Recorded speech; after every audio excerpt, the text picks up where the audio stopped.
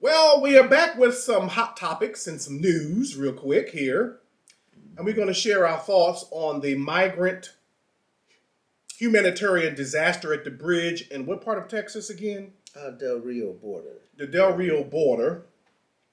And as you have all witnessed over the last several weeks, there were thousands, I think thousands and thousands of Haitian migrants at the border. And comment and share about this on our YouTube channel. And by the way, this is the F&G show. That's right. Over a glass of wine. Over a glass of wine. Yes. So let's talk about this for a minute. We're going to look at the video, then we're going to come back.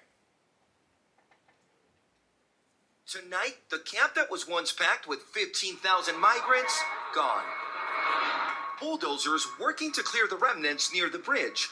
There are no longer any migrants in the camp. The Homeland Security Secretary now detailing where the migrants have gone. The majority from the camp, over 12,000, released into the U.S. and asked to go to immigration centers to make asylum claims. 2,000 were deported to Haiti, and 8,000 migrants returned voluntarily to Mexico. Like Sean and his wife Jessica, now crossing back, fearing deportation. He says he's decided to come back and stay in Mexico because he's scared that they might send him back to Haiti. They'll join hundreds still sleeping across the Rio Grande in Ciudad Acuña. Men, women, and families with children now undergoing pressure to relocate away from the border. Meanwhile, President Biden addressing those images of Border Patrol agents on horseback. An investigation is ongoing. Of course I take responsibility. I'm president, but it was horrible what to see. I promise you those people will pay. Now, one big question here is how long will the border bridge remain closed with people on both sides desperate to get the economy going once again?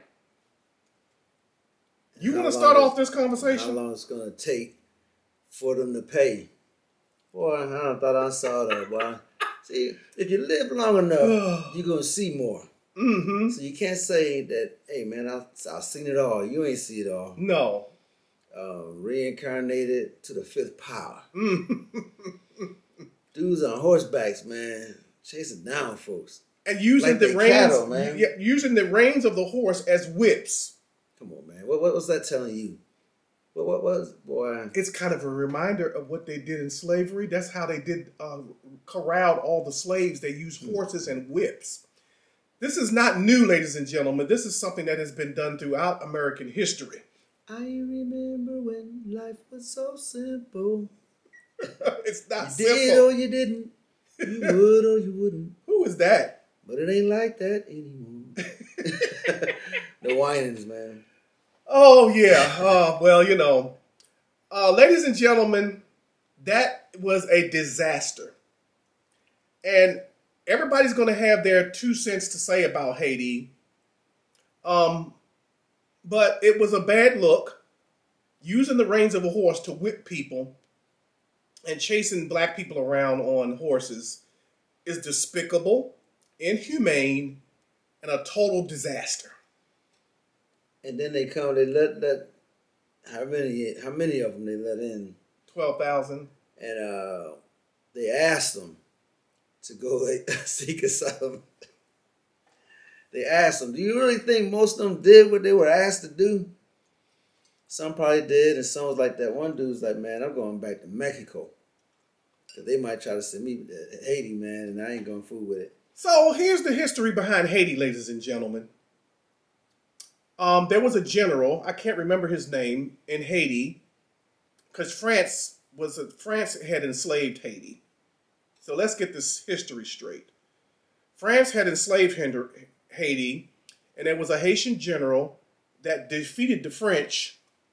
I can't remember what his name is, and I'm so sorry, ladies and gentlemen, but you can look it up. But a Haitian general was seeking the independence of Haiti from France.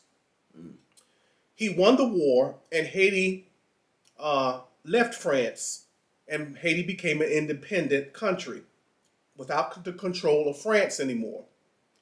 Well, here's what happened in the history that most of you do not know about. Why is Haiti so poor?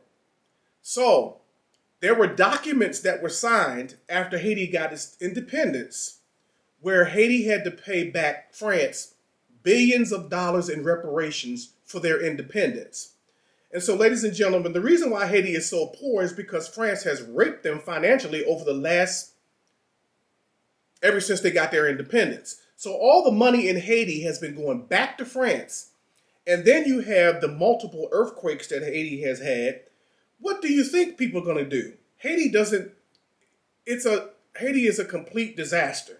There's nothing left there anymore, ladies and gentlemen. Why do you think they're coming to the border? They're trying to escape poverty, earthquakes, and France won't pay them back the money that they stole. So what do you think is going to happen? Got any thoughts? What's going to happen is what's happening right now. There we go. There we go. Yeah, I don't have anything to say. I just want to see how long it's going to take for them to get them jokers that was on them horses, man. That's all I want to wait and see. Yeah, we always waiting to see in America for anything to happen. Always wait and see. You know, when I was in the government, it was always hurry up and wait. That was their motto: hurry up and wait. That was it. Yeah, that was crazy. Now, you know, are they going to really get those guys? Yeah, you know, maybe not. I don't think so. So, any final thoughts on this?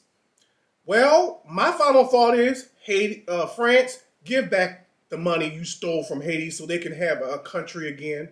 Otherwise, this is going to continue to happen. I guess that's a good note to end on. Mm-hmm. If there was a note being played. So that is it from us from here at the F&G Show. The F&G Show. Over a glass of wine. Over a glass of wine. And we are out. We are out.